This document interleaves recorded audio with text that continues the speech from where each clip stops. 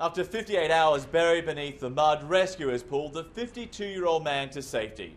Officials say both his heartbeat and breathing are normal, but he was too weak to talk. That's been a rare bright spot in Jiu County, where the death toll has more than doubled in the past 24 hours. Crews are finding more and more bodies, some close to the surface, a sign that they almost made it out alive.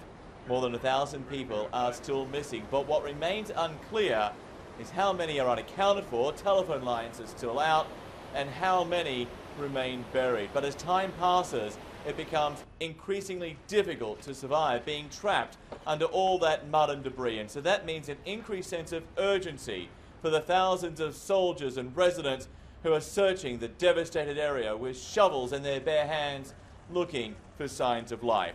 A mudslide like this is different from an earthquake. During a quake, survivors can be trapped in pockets of destroyed buildings, so it's just a matter of waiting and hoping that rescuers reach them before they die from dehydration or exposure, or from their injuries, or a combination of all three. During a landslide like this, people are literally buried alive. The mud takes up almost all of the space in those collapsed buildings, so that means the time frame for rescues is a lot shorter compared to an earthquake. And for those who have survived, the situation is grim.